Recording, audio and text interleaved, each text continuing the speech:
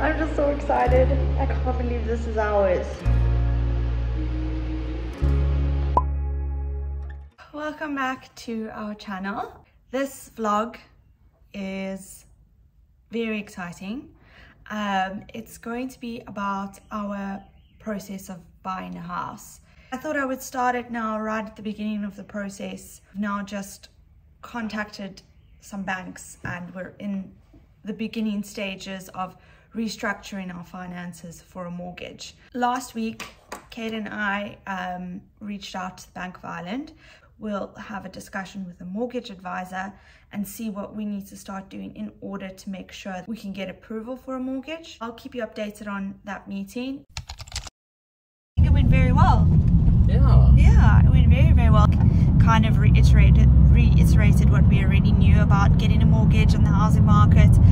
Shared new details with us that we didn't know. But I think some of the brief summary. The first thing is that there's a limit of a mortgage of 3.5 times your combined gross salary. A couple of months later, the central bank announced that it would be changing this rule from 3.5 times your gross salary to 4 times your gross salary for first-time buyers, which was very exciting for us, and I'm sure just as exciting for any first-time buyer in Ireland. There are exceptions to that rule. We want to set up in order to be one of the exceptions, so to get a mortgage that's greater than 3.5 times our salary. It opens up your search a little bit. There's not a lot of houses in Ireland at all.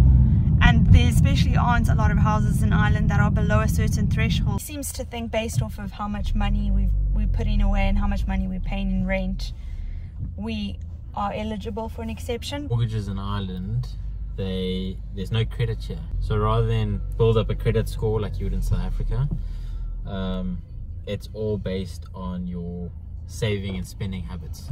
So they look at your last 6 months. How much do you save a month?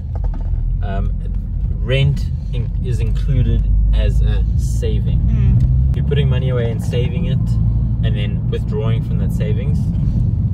It's a bit of a negative, but if that's only happening every once in a while, it doesn't bother too much. Yeah, and I think the key thing with that he was saying is that as long as it's been replenished, like I think as long as they can see a consistent increase in your savings. Yeah. And then the third big thing that I didn't really know that much about that he shared insight with us today was I'm starting a new job at the end of this month, and effectively there's a probation period. While we can get a mortgage approval in principle, we will not actually get the physical mortgage until my probation period is ended. Kind of delays us buying a house by another 6 months, so it's May now. Realistically, if all things go according to plan, November. There's a whole lineup of open viewings currently going on in Dublin 18 this morning. I'm going to look at what they have to offer, and then at the end of the viewing he's going to tell me how much he thinks that this house is worth.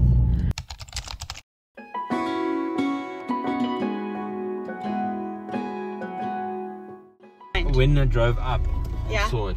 Yeah. I thought to myself, this is going to be 480 was the number. And it was 485. 485, but I think I would have kept 480 after seeing the inside of the house. Big, would need a bit of work. Yeah, I think it does need a little bit of work. So this one is the only one that I know. It's been on the market since April. That's why I took my chance and I asked the lady would they be willing to rent until we could buy. I don't know, it's nice as 3 bedrooms, but I don't like that it's the way it's split. It's a bit of a weird one for me. If you go bedroom, living area, bedroom. I think a lot of work, that would be the only thing. Yeah. All 3 bathrooms I'd redo, I'd renovate. The kitchen wasn't that great. And the cornices, it looks like it was a home renovation that someone had done. Yeah. No, you're right. I think it does need renovation. But I think it's good value for money. Good value for money. Yeah. Okay, next one. Let's go. Very nice apartment block. This is very nice.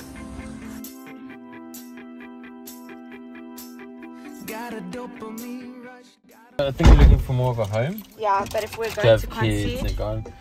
But if we're going to concede on that, the kind of place that we would do it for. Yeah. Big views, big apartment. In terms of value for money, the first place apartment we saw, yeah. Well, it's 30 grand cheaper. This one would need less work. This would need more decorational work. No, it was very nice, and I think it would definitely be a contender if there was any way that we could reconfigure it into a 3-bedroom apartment. But there's just no way you could do that. So 510 asking price. It's 110 square meters. Quaint. Have you ever felt the hair on your arm stand up? So just looking at the architecture and the style from the outside, this house looks very 90s. Yeah. Thought it was 480 Yeah. Initially, and then when I went inside I saw they've obviously renovated, everything's modern and new. So the only two problems were the laundry was in the shed outside, which as Bianca points out in winter that would be... that's not. That would Oh, suck. if it's raining. The second one is The ensuite. bathroom doesn't have a toilet. Yeah. Like, I don't know if it was just their furniture, but it feels like a, maybe after being at the other places, it feels like a very claustrophobic house. Say that it's not more than 100 square meters, which is very small for a 3-bedroom family home. Currently on the market for 500,000 euros, which actually when you think about it is a lot of money. In a really nice close proximity to the Lewis line, which is why I think it's quite a popular, why there were so many people. I think it will go for a lot more than 500,000 euros. People are waiting outside, it's actually crazy. That's all the people waiting outside. Okay, so that's all the houses. We had to put an offer on any house that we've seen today. Which one would it be? Assuming we get it. Assuming we get it. Listed for. Yeah. The third one. So. The 500,000 House. house. Semi-detached house. Semi-detached house. Yeah. Which one would you do? Your question. Just go on. Just say. The first one. On our way to Kiel, which is in Kildare, about 30 kilometers from Dublin. We are going to go and look at an estate that has an open viewing there today. That is very well priced. Open up our, what's the word? Open up ourselves a bit more to other areas. We've never been to Kiel. All nice.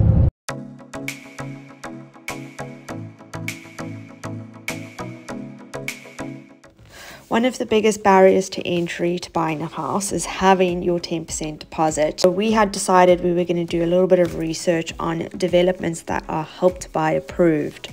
Help to Buy is a scheme that's available if you're buying a new build property that is less than 500,000 euros, and lastly you need to be a first-time buyer. If you meet the criteria, the government will then give you your 10% deposit as a refund of the taxes you've paid to date, but the limit on that is 30,000 euros. So this is a Help to Buy approved development that we had decided to go and look at. It was such a stunning development. 3 bedrooms are starting from 410,000 euros. Unfortunately, the 3-bedroom properties were sale agreed and there were only 4 bedrooms that weren't Help to Buy approved. The elephant in the room around the deposits. When we moved over, we didn't know if we were going to stay, but we knew that we were saving money and that one of our goals was to buy property wherever we had decided to be in the medium to long term. So we've been saving since we moved, and we brought over some savings. With the property prices in Ireland and the 10% deposit requirements, it was a huge ask to have a full deposit. And so we effectively had 2 options with our deposit. The first option was a Help to Buy scheme, which meant that we would get 30,000 euros from the government and then we would just pay the difference. So for example, that property, it was 410,000 euros for a 3-bedroom. So we would get 30,000 from the government and then we would need to make up the difference of 11,000 euros. Fortunately for us, and I honestly cannot stress how incredibly grateful I am that we are in this situation. And I think being open and honest about it is very important to me. We are in a position where we could get help with the deposit. I don't know why I feel so nervous saying that. I don't want to be judged for getting help, but I also don't want to create this unrealistic expectation that we moved here and we had our 10% deposit in less than 2 years of living here. The reality is that if we wanted to buy a house without any help from the government or without any help from our parents, it would take us around 4 years to buy.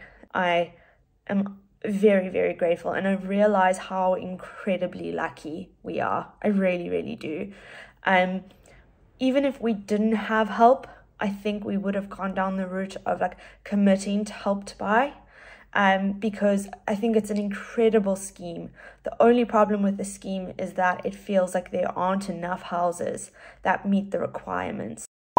Because while we've been looking at properties ad hocly, we've kind of been waiting out my probation period, which means we haven't really made any progress outside of doing research and figuring out what areas to buy, new build, second hand, Help to Buy.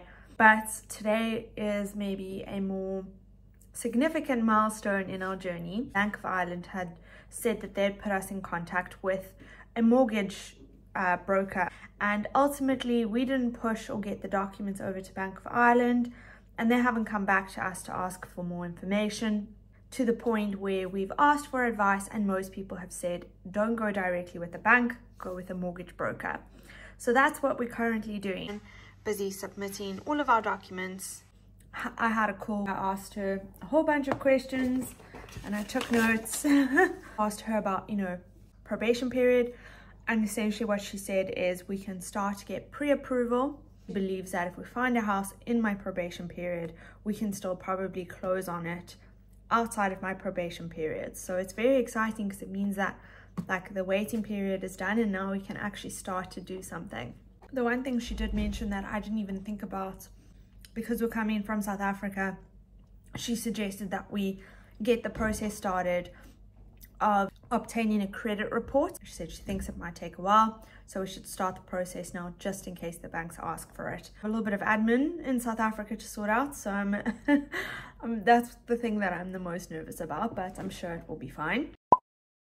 We've been looking at houses, new builds all over. We went to look at new builds in Elgany, Leixlip, Kiel, Cherrywood, looking at second-hand properties which will be closer to where we're currently staying. Houses that we see from this point onwards could really be our future house.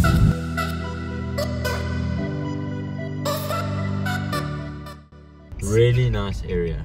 Nice driving area. in, it was like a proper suburb right next to the Lewis.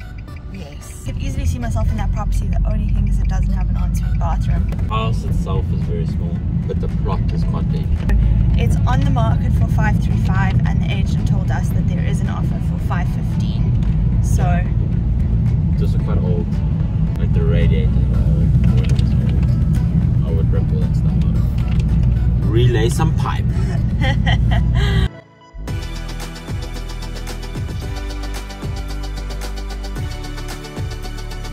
I had mixed thoughts, but really nice. So there's a lot of little nooks and crannies, and it makes it, the house has a lot of character, but it does make it very difficult to host, and I think that would be pretty sad not having a house that's capable of hosting people. Good price as well. It was a really good price. And it could be a walkway to the Lewis line. Yeah. Like it's also quite a good location. Very cute, good price. That was the one that I was the most excited to see. On to the next one.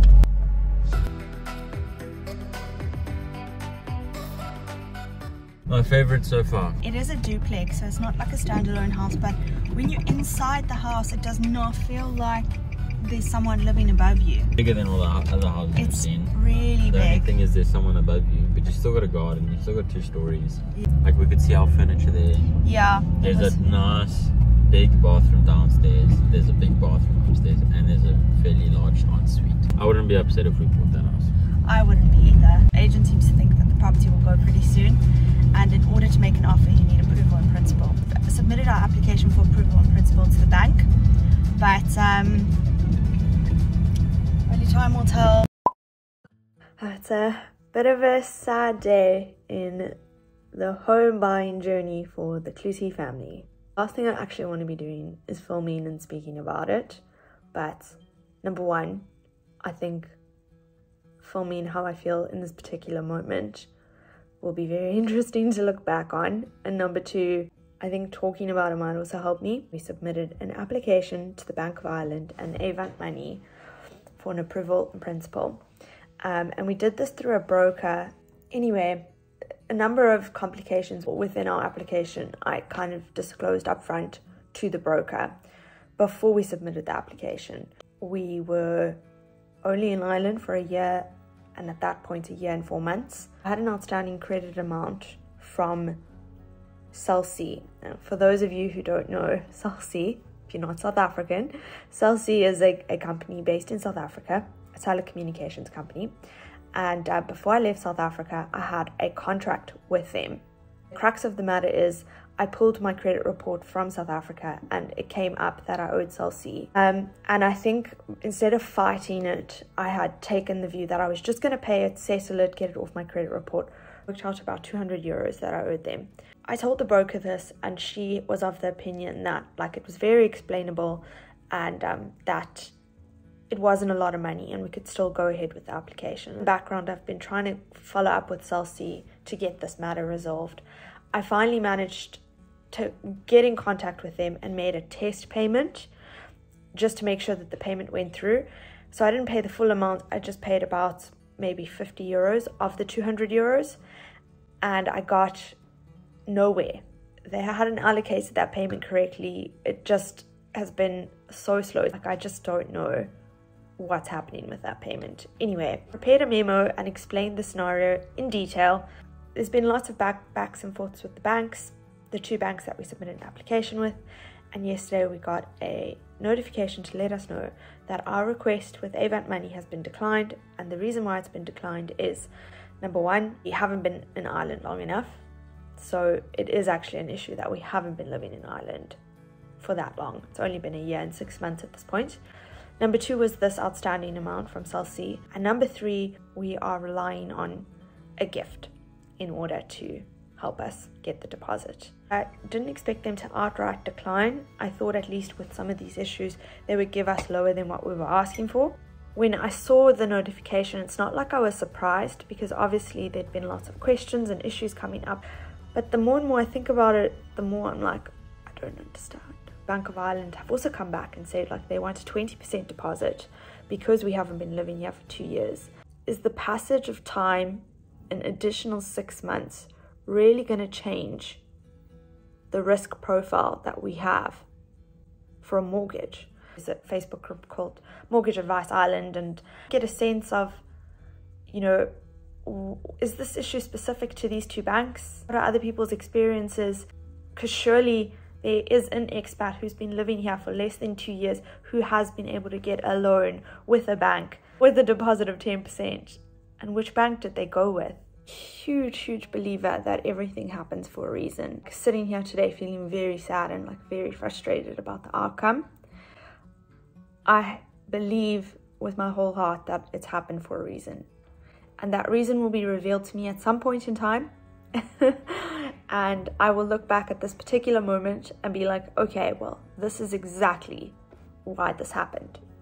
Now it's just about being patient for that day to come.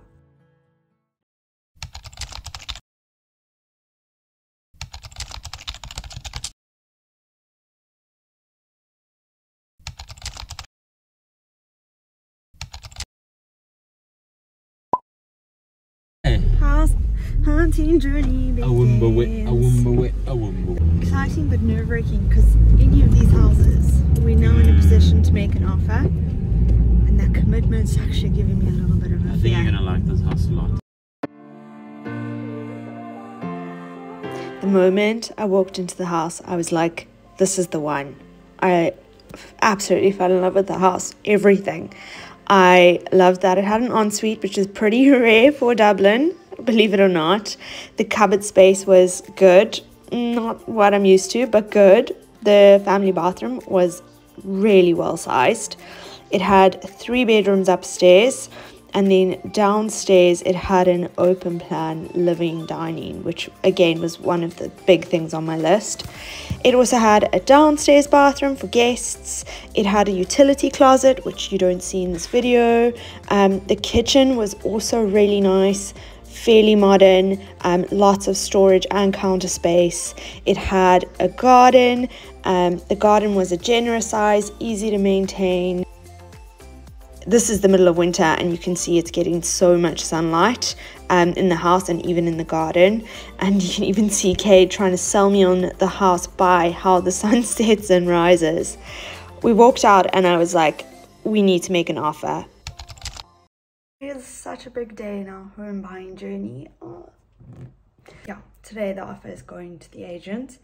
We are putting in an offer below asking. The house is definitely worth the asking price. So I feel a little bit cheeky putting in an offer below asking. I feel like I have this out of body experience where like I just don't feel like we're adult enough to be making bids, and obviously the estate agent knows a lot more than us and we're so inexperienced, and it's the house that we're first bidding on, and I feel so embarrassed that we are so inexperienced. We have to make our first offer at some point. The likelihood of this being the house that we buy is very low. So our offer went into the estate agent, but unfortunately he could not accept the offer. Usually when you make the offer, you send the offer in with your approval in principle, and the advice that I had seen was that you redact how much you've been approved for so that the agent doesn't know what you can bid, because if they know, they might push you to use up your max budget. Sent that through and he came back and said, well, I need to see how much you're approved for. You could be approved for a lot less. I understand his logic, but it went against all of the advice I had read about sharing your approval in principle number with the agents. So in the background, I was trying to see if I could get a letter from the bank to say that we're good for this money. And while we were waiting for that to come through, there was bidding going on, and essentially the house went sale agreed in that period of time that we were waiting, and so it just wasn't meant to be for us.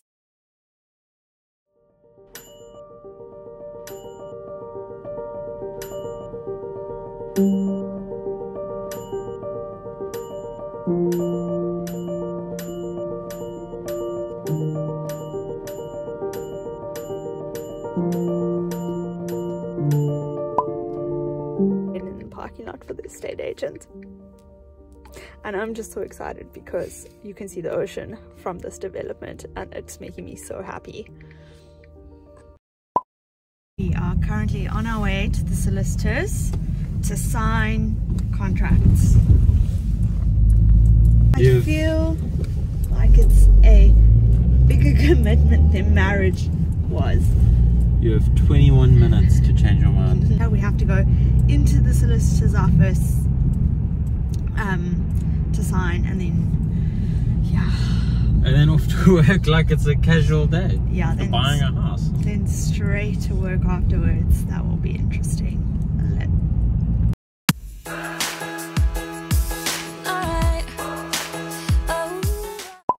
When you buy a new build, you sign contracts, you pay over your 10%, 20%, whatever deposit that you have, and then you just wait. You wait until the builder says you are good to go, your house is ready. When your house is ready, they send you a note to say your house is ready for snagging, here's the date and the time, and once you have your first snag, you typically have about 3 weeks to close.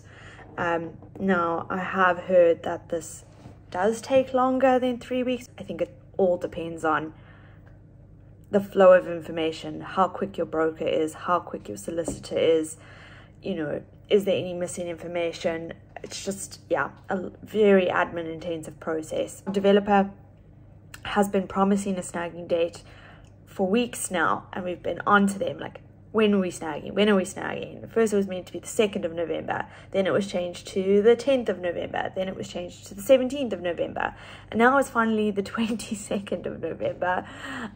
So yeah, a little bit of a process to get here.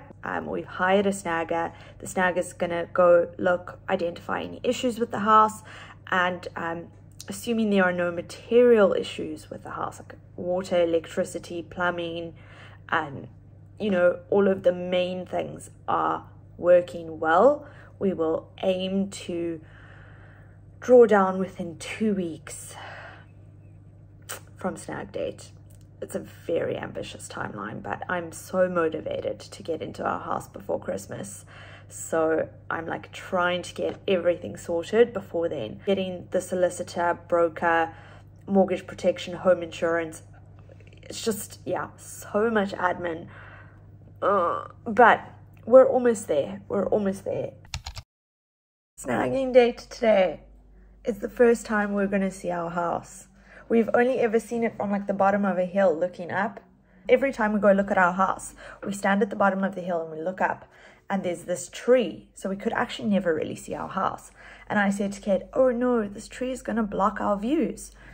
And he was like, no, don't worry. The house will be bigger than the tree. And I was like, that tree is pretty big. The house will not... Smoking crack. Yeah, he was smoking something, because there's no way that that tree is smaller than our house. It is a huge tree. Anyway, today we'll see who wins the bet. And it will most likely be me. In the months leading up to us moving, I have used every resource at my disposal to prepare a drawings of our house based off of accurate measurements. So I'm very excited because what I've done is I've printed it out and then I've put my measurements, and then when we actually go measure today, what I also did is a lot of this is furniture we've shipped and I kind of knew the measurements. So I've like for example here, this is the couch that we've shipped. Quick detour before we go to our snagging appointment. We're on our way to the bank. We've enacted our mortgage protection policy, and so now we need to go to the bank in order to sign a piece of paper. Extremely excited to see our house. I'm excited to be right about the tree. So cute. We got a little bottle of champagne from EBS. Honestly, I cannot recommend EBS enough. Yeah. Daniel was a superstar. Yeah, Daniel at EBS Standrum. Cannot recommend him enough. I cannot believe we're in our house. I can't believe this is our house.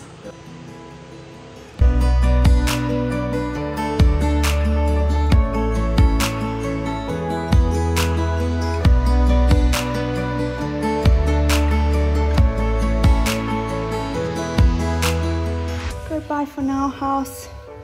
We'll see you in a couple of weeks' time.